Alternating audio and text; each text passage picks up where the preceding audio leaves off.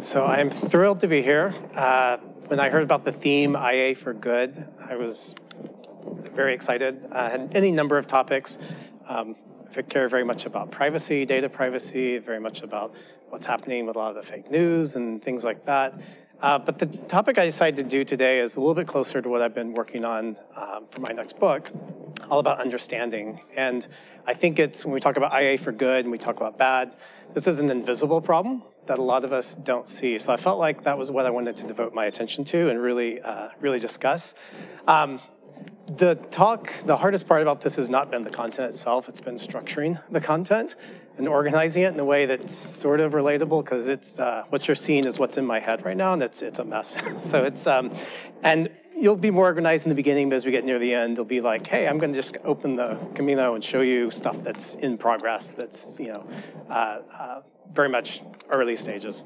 But let's go ahead and get started. So the title is Assembly Required When Access to Information Isn't Enough. And I'll go ahead and just start with the punchline. I think I want to talk about the limits of information as the goal. I think for years we've heard, we're architecting information, or we're helping people find information or connect with information.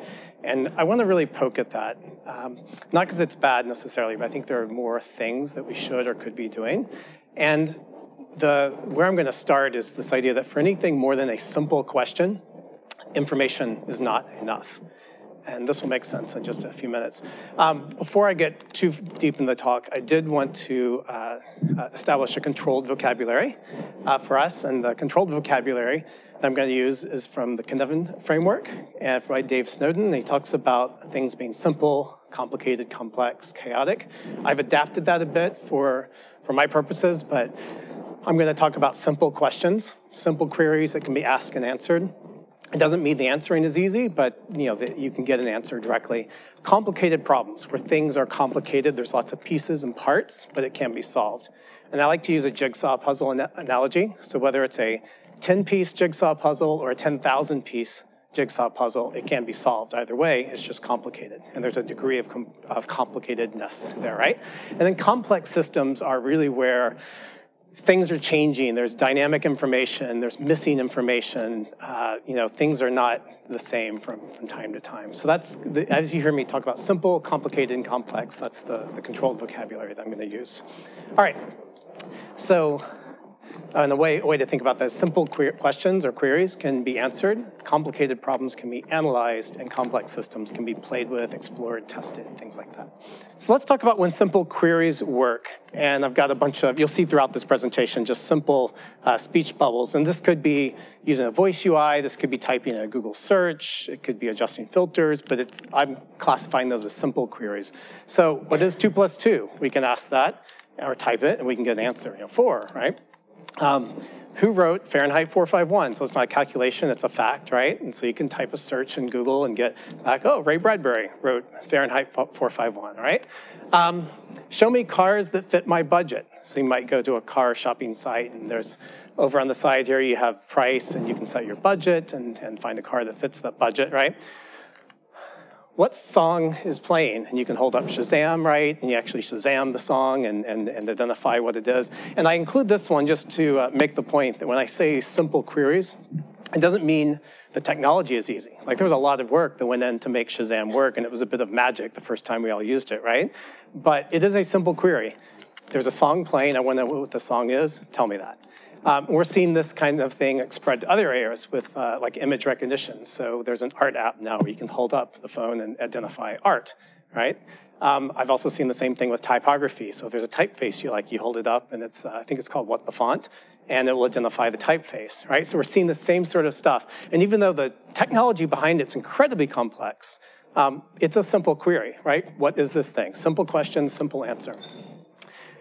What's the weather? And the interesting thing about this is we ask what's the weather, but that's a proxy for our real question, which is often, what should I wear today, right? I know 90% of the time when I'm checking the weather, it's the first thing in the morning, and I get an answer and I know what to wear. How do you pronounce? Cynefin. I had been saying Cynefin for years, and it's a Welsh word, and actually it's Cynefin, actually is how you pronounce it, and so I looked that up last night.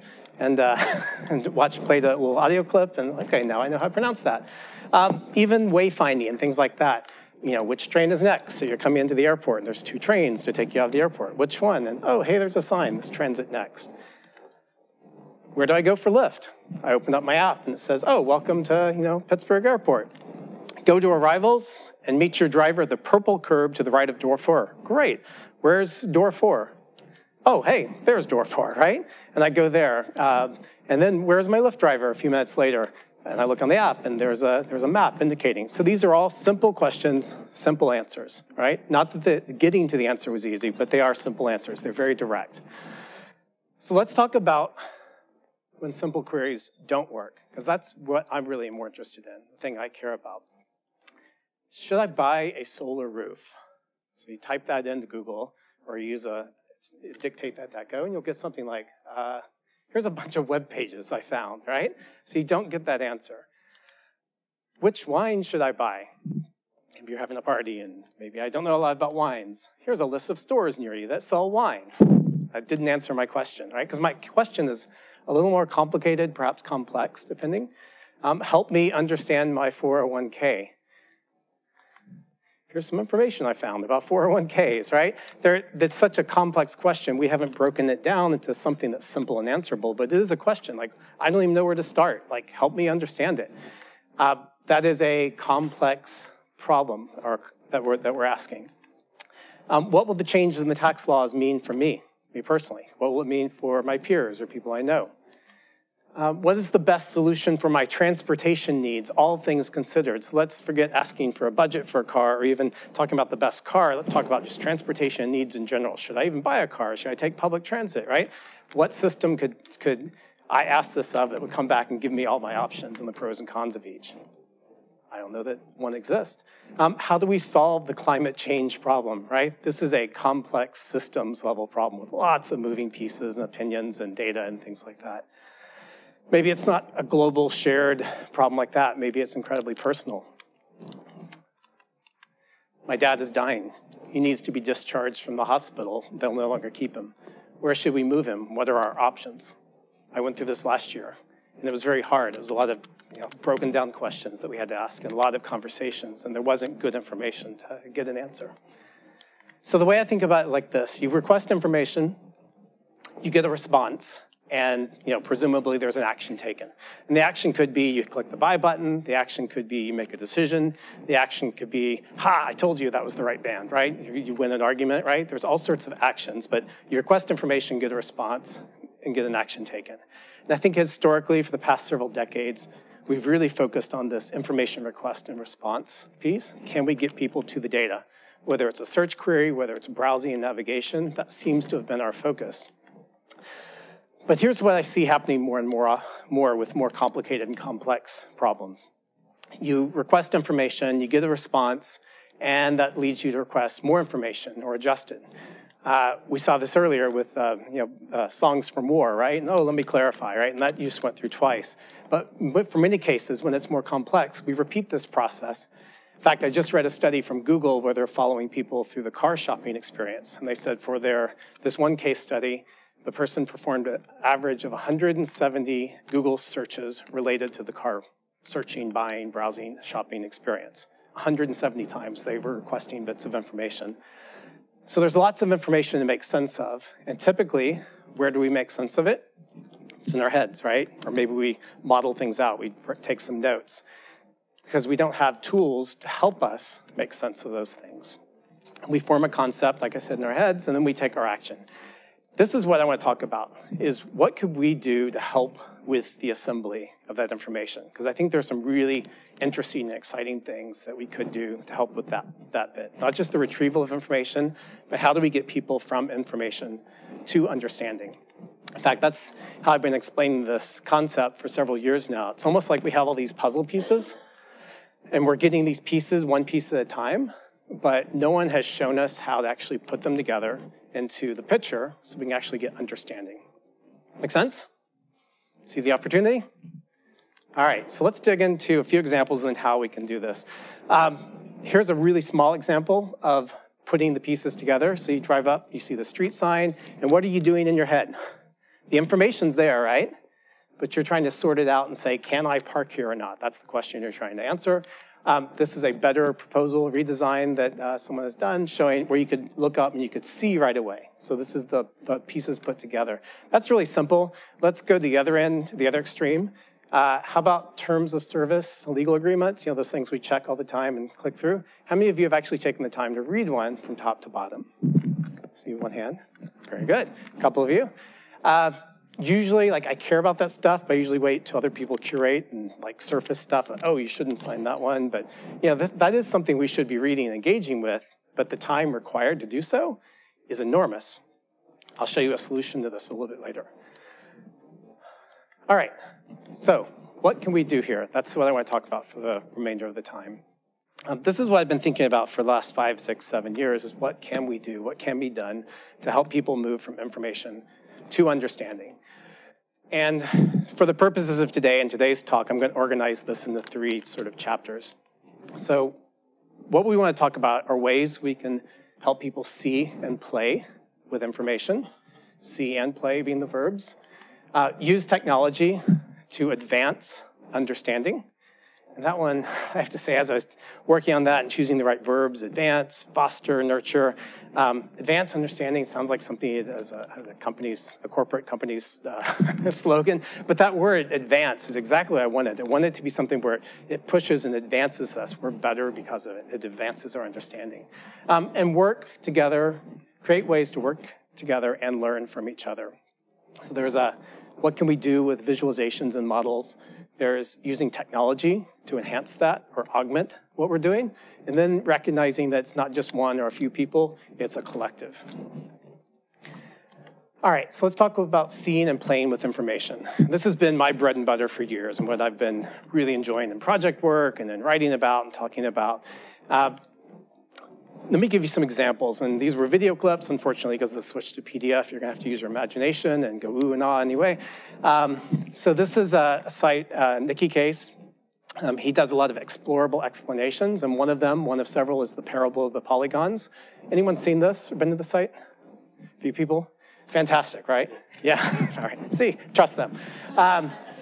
He basically took a paper from the 1970s talking about segregation, and in that paper, the researcher actually proposed a game with you could play with pennies and nickels, and you start with a few simple rules and you play it out. No matter how mixed your pennies and your nickels were, by the end you end up with these segregated clumps and clusters. And the point was, let's look at a system, let's adjust a few rules and see how it plays out over time. And so if you go to this site, Nicky Case has actually modeled this in an interactive system. You have triangles and squares here, and you can play it and drag things out, and it increases in complexity. So it starts with 3 simple rules, but then more rules are added, more variables. Because remember, a system is very complex and has dozens or hundreds of variables. But by layering on just a few, you can start to run simulations and actually see what the outcomes are. And at the end, at the bottom of the page, there's a whole bunch of triangles and squares and several variables, and you can actually hit run, because at that time you don't want to be manually dragging them. You can hit run and actually see how it plays out and whether segregation happens or not. So it's a great way to play with a system, to play with a really complex problem. And again, we're simplifying the problem because you can't have every variable, but you can say, are there some variables that in this simulation actually make a difference with the problem or the issue of segregation? Similar note is this app for iOS, Earth, a primer, and it's like an interactive textbook. It's really quite brilliant. You actually, it's reading, but you can also play with and interact with all these things related to geology and the Earth, and so you can see all the parts of the Earth here, and then you can dive in and learn about lava, and you actually encourage you to drag your finger in there and create, mountains and things. There's lots of places you can play with, so it's very interactive, and at moments it starts to feel more like you're playing with Minecraft than it does you're playing with a textbook or interacting with information. And I think that's really fascinating when this line between what is education or learning and what is playing starts to blur. And you start to wonder, I'm just playing with ideas and playing with concepts. And that's the key idea here. You're seeing information in a visual way and you're playing with it and you're interacting with it. Brett Victor, who talks a lot about these ideas, he's recently gave form to some of them be off the screen, and it's this project called Dynamic Land. Anyone seen this? Okay, definitely look up Dynamic Land on Twitter, go to dynamicland.org, I believe, start checking it out. He's prototyping what computing may look like over the next several decades. And it's very early on. In fact, he says up front, it's kind of like Xerox PARC back in the day, when Xerox PARC was making the mouse and things like that. And it's the vision of computing as a communal activity that we all do together. The idea of like us working at siloed screens is he's like, that's passe. Like, can we get all of us in a room working and programming things together? It's about agency, not apps. So instead of downloading apps, you're actually writing apps. And it's interesting as he's been sharing bits and pieces of people doing things on Twitter. It looks more like what programming looks like is people taking scissors, cutting out pieces of paper, taping stuff, and then watching those things become interactive and having digital information. It's really quite amazing. And a big idea of that is you're bringing the whole body and the whole human to it. So it's not just touching on glass or clicking on buttons, like your body is in there, you're moving, you're grabbing objects, and you're able to do stuff. People think with their bodies, people think with their hands, people spread out, walk around, compare possibilities. So the whole room, in effect, becomes this living collaboration, understanding space. So really fascinating stuff. But when we talk about this, it's not about tech trends or exciting things that we can do now that we couldn't do a few years ago. Really, it's fundamental stuff that hasn't changed in thousands of years, right? Visual encodings, spatial arrangement, and epistemic interactions. Let me talk briefly about these. So visual encodings, those are the things we pick up in milliseconds, like on our way, between our eyeball and on our way to our brain, we recognize it and we can see those patterns and subtle differences. It's the reason I can look at an infographic like this, and in a matter of seconds, I can suddenly understand the differences between major espresso drinks. And I can see the similarities, differences, the outliers, where there's water involved, where there's milk involved. Suddenly it makes sense, because we can scan lots of information visually. It's also why in a game you can orient the card, change the orientation, and that has meaning. I was thinking of other examples of this. You go to the hardware store, and if you're looking for particular screws or nails, there's a lot of good color coding now to help you narrow your options and get to the right tools you need. If you play guitar, any guitar players in here? All right.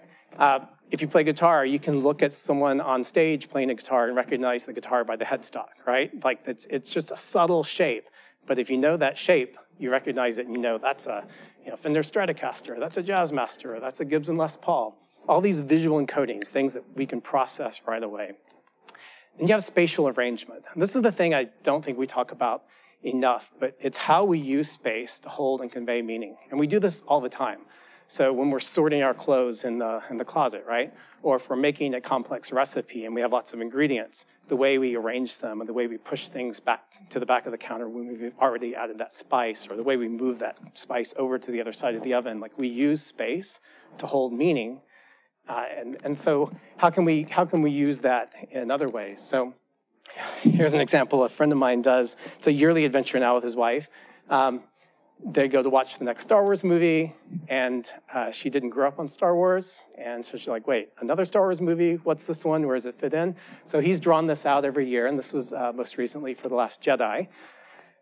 And if you've not watched Star Wars movies, here you go. In one page, here, this will make sense of all of this. So you have the original trilogies, you have the sequels, you have the prequels. He just put not so great on those and didn't bother calling them out. Rogue One, where it fits in. I think he'll be doing this, updating this soon for Solo, the next Star Wars movie. But when you abstract and look at this, it's these principles that have been around for a long time. You have ordinal sorting. So he chose to sort these by the narrative timeline, not the real world timeline in which the films were made. He's used categorical grouping to group these into clusters where they make sense. He's using a geometric shape and a solid boundary. These are the types of things we talk about in the workshop I do on visual displays of information. I love finding atypical examples. So games, I'm a big fan of board games and tabletop games. And if you walk up on a game that you don't know the rules to and you've never seen, it just likes a bunch of cards on the table. But if you know the game, or if you watch it long enough, then you'll see the patterns and you'll see what the players see, right? This is a game called Star Realms. Anyone ever played it? All right, so does this make sense to you, just looking at it? No, let me explain it really quickly. You have this thing called the trade row, and that's the shared space between two players from which you're both going to draw cards, all right? And then you have your opponent's space and your space. It's a head-to-head two-player game. So you have this sort of spatial arrangement. Then within the shared space, you have a scrap heap. That's where cards get trashed. They're out of the game.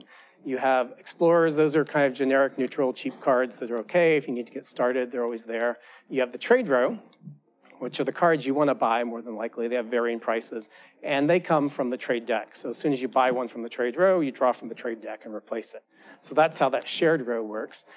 And then you can talk about cards played this turn, cards that are persistent turn after turn until they're destroyed, the discard pile, and the deck. And then you have points out to the side. So I'm going through this quickly, but there's meaning there in the way the players arrange things. Space holds meaning. So this is why I get particularly frustrated with things like the grid view that's everywhere. And it hasn't changed since 10 years ago when I first mocked this example up. But I keep bringing it up because it is a problem and an opportunity. So you look at the grid view, and my frustration with it is it looks visual, right? You can see things, but when you abstract and look at the use of space, the arrangement of those things next to each other, above each other, top and bottom, there's no use of spatial arrangement. But there could be, right? You could put things on matrix to help you make sense of your options. You could get a little more complex and have some different, like a three cones and radial and things closer to the center mean something versus farther away. A simple stack would help, right? Just a stack that sorts, and if it's in good, it means this, and if it's in woo, it has these attributes, right? I don't know if it's true anymore, but when I pulled this together, one big difference between the fun toys and the good was replaceable batteries versus lithium batteries. That was a constant, right? So if you just had something saying, here are the different levels, maybe do something more creative, and the size indicates something, right? Some personal meaning. Go through a timeline or something going in the back. But we get this instead, and this is what we've had for a long time. So there's an opportunity to use space in meaningful ways. Finally, epistemic interactions.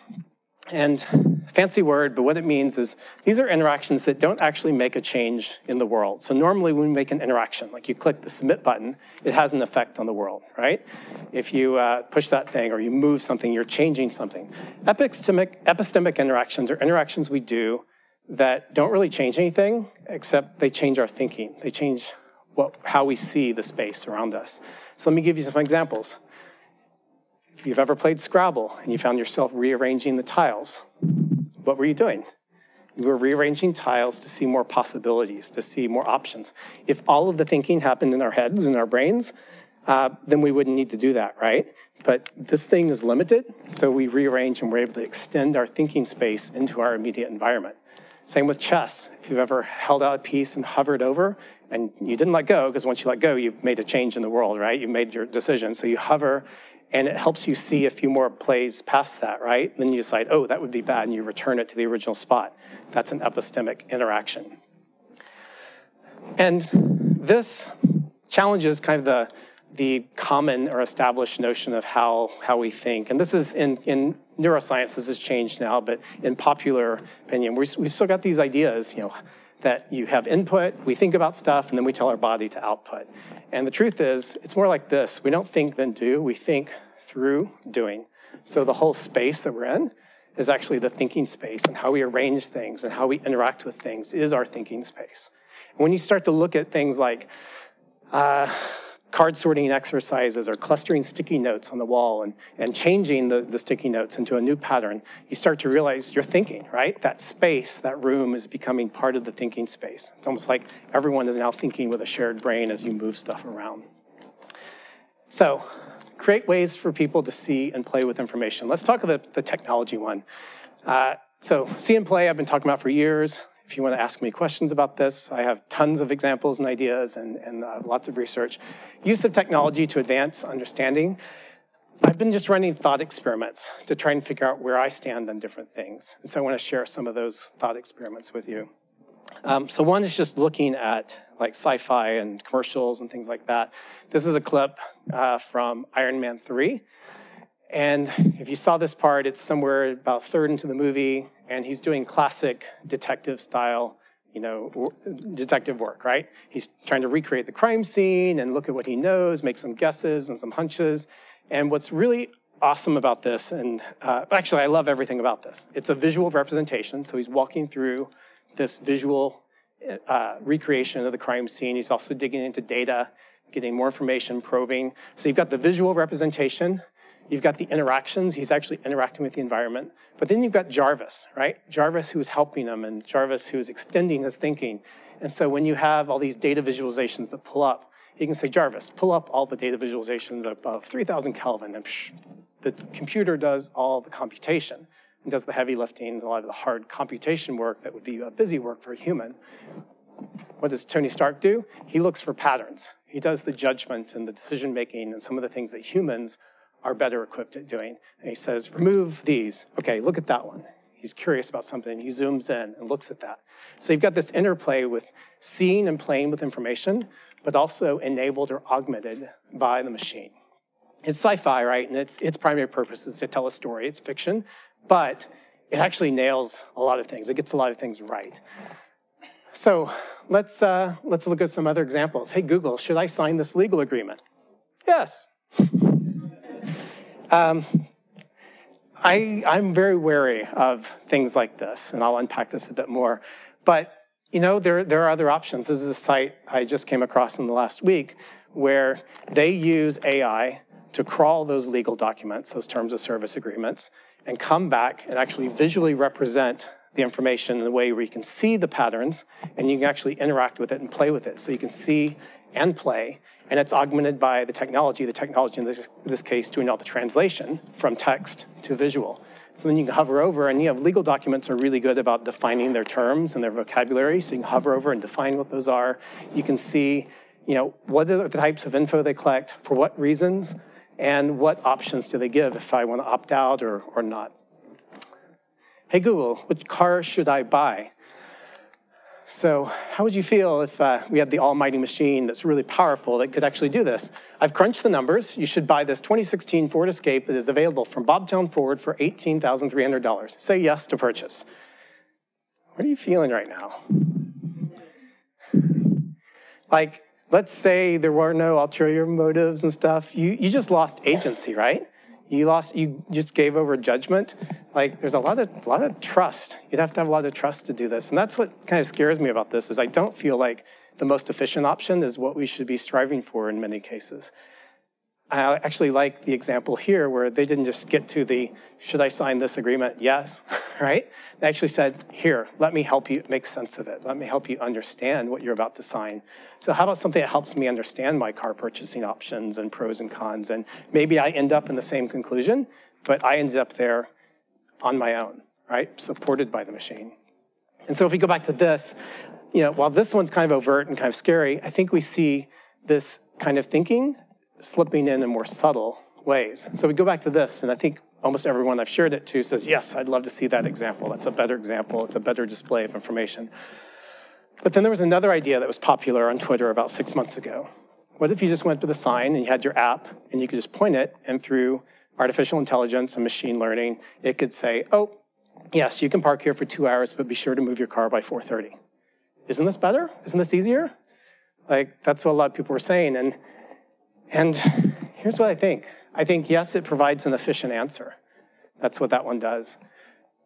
I would argue the one on the left, though, also provides an efficient answer, but it does something else. It fosters understanding, and it helps you form a mental model of the parking schedule and knowing, like, when can you park here, when can you not. If you just rely on a yes or no, you never have that mental model, and you pull out the app every time. If you actually learn to recognize the patterns and see what's going on, then you know intuitively when you pull up, I can park here and I'm good for the next 3 hours, right? Because you know the system. Now you make a judgment call and say, you know what?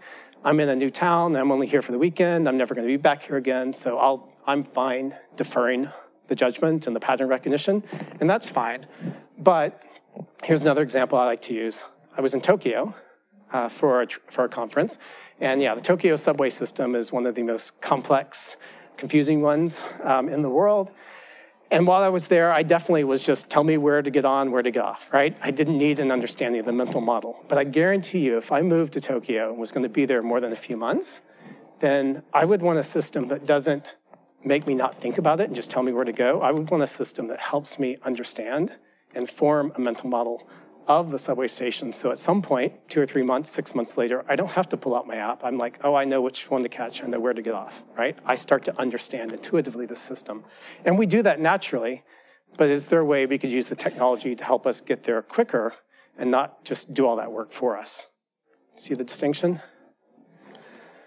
And I think there are plenty of areas where we're not thinking about it, and we're giving this over to algorithms and to machine recommendations. So choosing the best health insurance plan, understanding privacy policies, understanding any kind of legal agreement for that case, purchasing things like a TV, planning a vacation, choosing healthy food options, establishing a workout routine. There's all these things that I would argue the quick answer, the efficient answer, is probably not better than helping people form their own understanding, their own judgment, and then arrive at that answer. And I think this is what we're talking about, efficiency of task completion versus friction, introducing friction to create understanding. But the friction is in the form of a playful visual environment, something you can play with and see, like the stuff I showed you earlier from Brett Victor and Nikki Case. Those are complex things, right? But you're playing with it, and they've made that learning, instead of insurmountable, they've made it accessible. So you can play with really complex ideas. And the warning here is left unchecked, I think technology will dumb us down in ways that should make us very uncomfortable.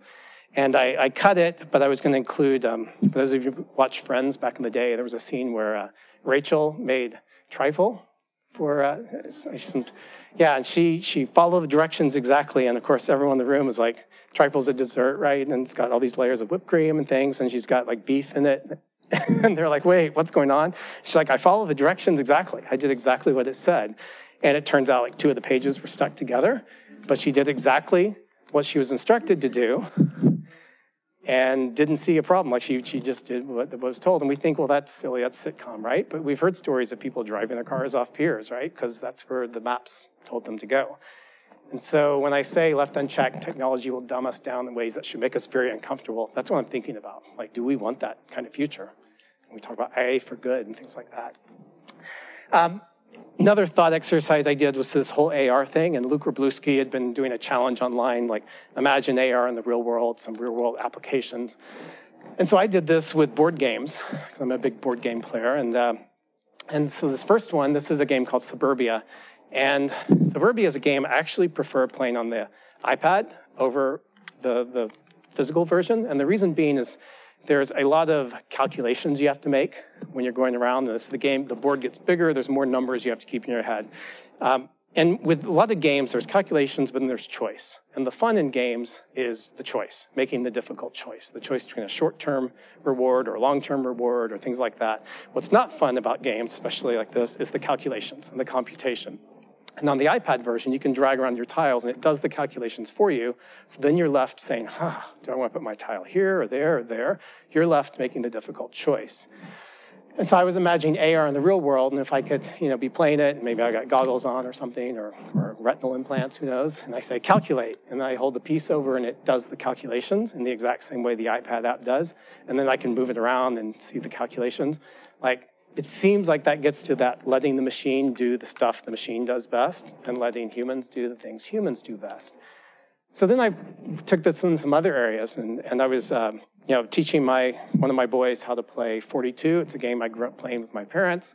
And I was thinking of the role I was playing, explaining it to him and telling him, okay, you need to bid 30, but no higher because it's not a great hand.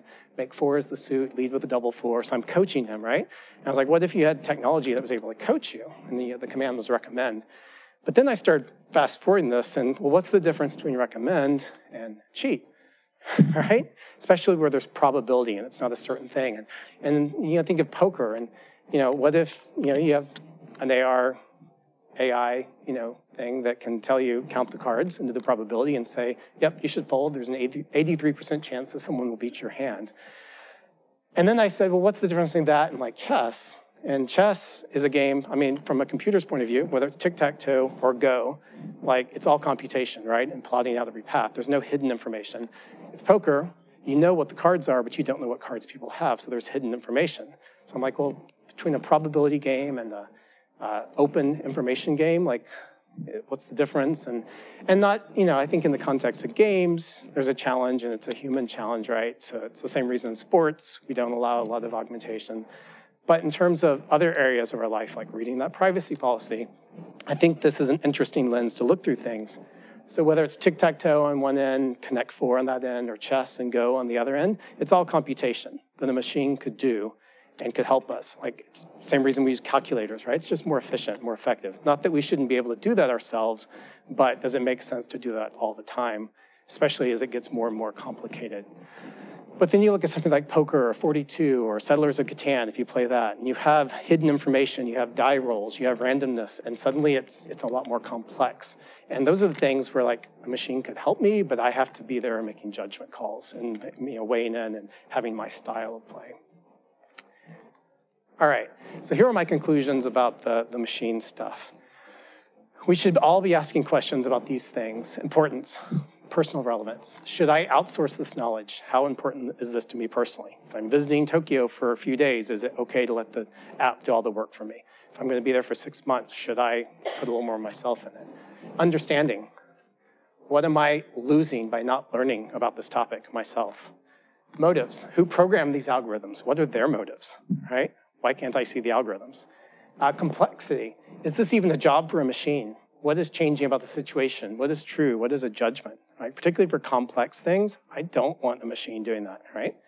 Validity. Is the data true and accurate? So everything that the algorithms are running through, is the data even sound, right? Or is it fake data? Boundaries. What data was included or omitted? Like how broad? What was the zoom level? Competency. Are these recommendations even any good? Because, I'm talking about the machine like it's perfect, but as we heard earlier, and where we're at, it's not. Especially in the early days, it's it's machine learning, right? So it gets better, but it doesn't start off good. And you have things that work 80% of the time, and then they don't, right? So where is the machine learning? Where's the algorithm? How competent is it? So see and play with information, use technology to advance understanding. And then the final thing I want to talk about is work and learn from each other. So here, lots of rough thoughts, not super organized, but this is what I've been thinking a lot more lately, both in my job and for the chapter of the book I'm writing, which is really people. And again, it goes back to information and understanding. But in this case, I want you to imagine a scenario where if every one of you had a few pieces of a puzzle, and I asked you to assemble it, how would you go about that? All right, and this is a thought exercise I've been running. Everyone has a few pieces of the puzzle, 500-piece puzzle, or a 5,000-piece, or maybe a 50,000-piece puzzle, right? You all have pieces of a puzzle. How would we collectively coordinate our activities to assemble that puzzle? And it's a fun one to think about, like probably having a picture of the box would help, right? So you know the thing you're building. Maybe clustering into groups, like, oh yeah, I have lots of white pieces, they have lots of red pieces, that might be a strategy, right? We'd have different strategies. And I've been looking at that and saying, okay, well, how does that translate back to how organizations run? You think about things like the vision document or the prototype, giving everyone a shared vision of the future. You think about rules and patterns and clustering into teams based on things. There's some patterns you can learn there. The problem with this analogy is when you're talking about humans and systems, these are complex things, not complicated things. And so it's more like you have 10 different puzzle boxes mixed together. Half of them are missing pieces. A lot of the pieces themselves, someone's taken scissors to and cut off things. And it's just a mess, right? And now you're supposed to put it all together. That's a really wicked problem. And so I've been thinking a lot about that. And how do you do that? And translated, imagine everyone working in different silos, everyone having their own agendas, everyone has access to different information and or wildly different perspectives and motives and all these things. How would you even begin to coordinate people to create a shared understanding? And so the books I've been reading look like this. So the Fifth Discipline, Systems book, Everyone Culture, Communities of Practice, Making Sense of the Organization, Reinventing Organizations, a lot of books that have the word organization in them and in reference to people. And at my job, I've been thinking a lot about how do I get people from different silos working together and coordinating their efforts, because what they're building is a shared experience for the end customer in the end. So I've been collecting and brainstorming and coming up with these lenses. And right now there's about 60 different lenses and things to try or things to monitor or things to be aware of. The struggle I had was, coming up with lenses was no problem. It was actually organize them. And to give you an example, like this was some early clustering, but this was something I just called personal filters. I put baggage in parentheses there. And those were things like the lens of assumptions. Like you walk into something and you assume you have knowledge, or the lens of perspective, or the lens of privilege. Like oftentimes we're not even aware of privilege that we bring to projects. The lens of openness to new ideas, the lens of prior experiences. All these things that we have to attend to, the lens of mental models. The mental model one, to put some color on that. I remember I was working on a super small project for my previous boss, and he had wanted me to do something, it was a way to pay on a third-party site, and we listened to his request, and what we mocked up was something very much like PayPal, a button you could drop in, and he came back, no, that's not it at all, and he kept describing it, and we were like, so that's like PayPal, right? It's like the button. And he's like, no, and then I asked him the question, when you were asking this, what site were you thinking of? What's your reference point? He said, well, I was thinking of like Amazon, and how if you have American Express, it can be integrated into the thing, and you have points now that you can spend on the site. I'm like, oh, I see how you're seeing the problem now. And so I saw his mental model, his orientation on it, very different from what I heard and the orientation we all had, which was PayPal. We heard drop a button in. He had a tighter integration in mind.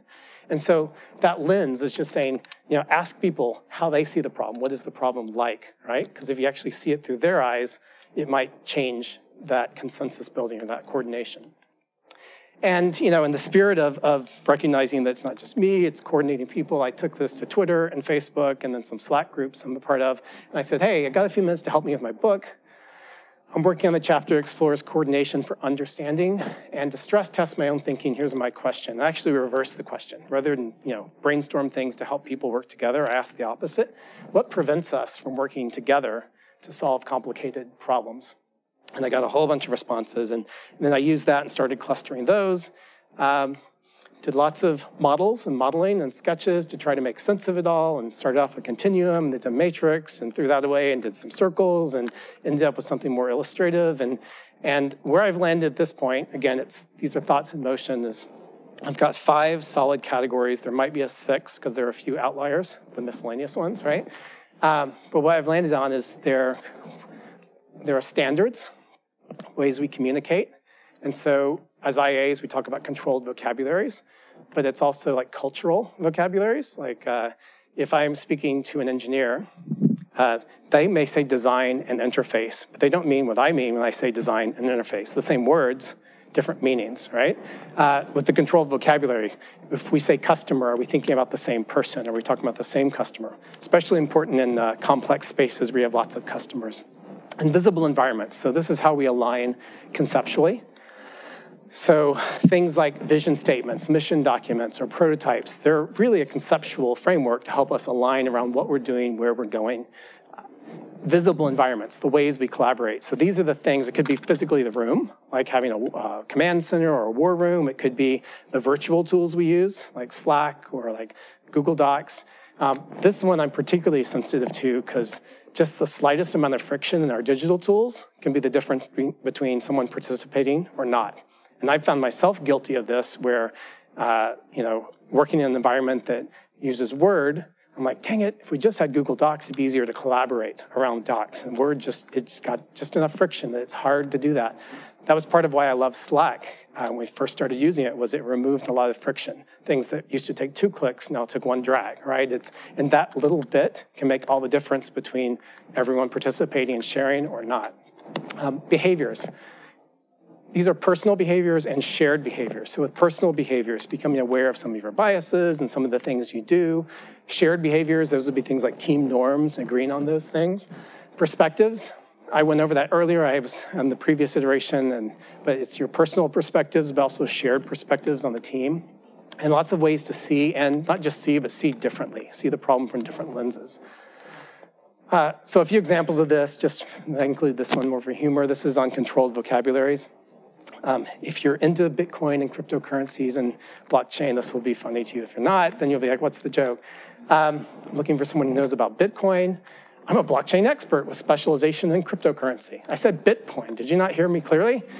And the explanation there is Blockchain is the technology beneath all of it. Cryptocurrency is a particular application of the technology, and Bitcoin is a particular type of cryptocurrency, of which there are hundreds, perhaps thousands now. So yes, that person on the left is the right person they need to be talking to, but the vocabulary has them talking past each other. Canvases, there's the lens of Canvas, that's one of the cards, and not specifically the business model Canvas, but canvases in general. I think they are a powerhouse of a tool to get people to collaborate, because what they do is they don't weigh in or make assessments, they just say, hey, in this case, if you're gonna run a business, here are 9 questions you should be able to answer them.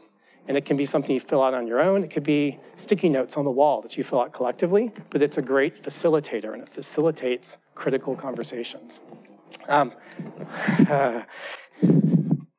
Another example of a canvas, loosely defined. How many of you have gotten to the argument over what is a sandwich or not? Anyone gotten to that discussion? So I was backpacking this summer with a bunch of teenage boys and Boy Scout trip, and that for 30 minutes, that was the debate. It was like, what's a sandwich, what's not? You know, is something wrapped in a pita bread a sandwich? What about a hot dog? Is it a sandwich? And all these things. And so it was very binary and very much like either in or out. And we were talking about examples. But then I came across this a month ago. I'm like, yes, this is a canvas whereby you could not argue the examples, but actually figure out what your definitions are and how you differ. And so you could actually look at this and figure out, where are you? Are you a hardline traditionalist? Are you a structural rebel, ingredient neutral? And I like this. Like, it's a good analysis of the problem of what is a sandwich. Just let you look at that for a moment. The sandwich alignment chart. All right. You know, things like this where everyone's working together in a shared space and adding things. This particular place was a customer journey, and we had all the lanes, and we had the back-end infrastructure. And what was great about this was day 2 after putting this up and sharing it with the team, the person from finance and who handled all the taxes said, he didn't put a lane for us, and we're not important for these 3 stages, but when it comes to these 2, we're critical. And we're like, yes, that's why we put it up, to foster or encourage that type of participation. This is something interesting. So historically, our tools have forced one view on us. And so it's interesting, if you look at Kanban boards, Gantt charts, and resource planning tools, there's about 11 points of data that they all tend to cover, but what they prioritize is completely different. And so when you choose a tool, often you're choosing, do you want to prioritize like how we get it done? You know, a Kanban board, do you want to prioritize projections and roadmap planning and estimations? Or do you want to prioritize capacity and who can do what's their workload, right? But it's the same data, it's just different representations. What I'm excited about is in the last year, we are starting to see a rise of tools that let us switch views on the same data. And yes, engineers and programmers and people who work with data have always been able to do this, but now there are consumer tools that let you click a button and change views. So this is one. This is ZenKit, I believe. A company called Target Process is doing this. Coda is another one where you can do it. And that's one of the things they're advertising is everyone can share the data, but you can get what you want out of it. You can see the patterns you need to see. This is new, being able to change your perspective on the data. So to be continued, that's a work in progress. Maybe a year or 2 from now, there'll be another card deck or something for helping coordinate people and organizations. But to wrap this up, we need to assemble information for ourselves and for others. We need every one of us to become information architects. And I say that not to just us who practice it, but I've found as complex problems get more complex, everyone who's involved needs to learn how to be an IA, or else it's hard to communicate, hard to work together. We want to move from information to understanding. And to wrap up, I've switched the 3 topics into challenge questions. So think about what you're working on. Can people see and play with information? Does technology encourage or take away learning? And are you helping people work together and learn from each other? With that, thank you very much.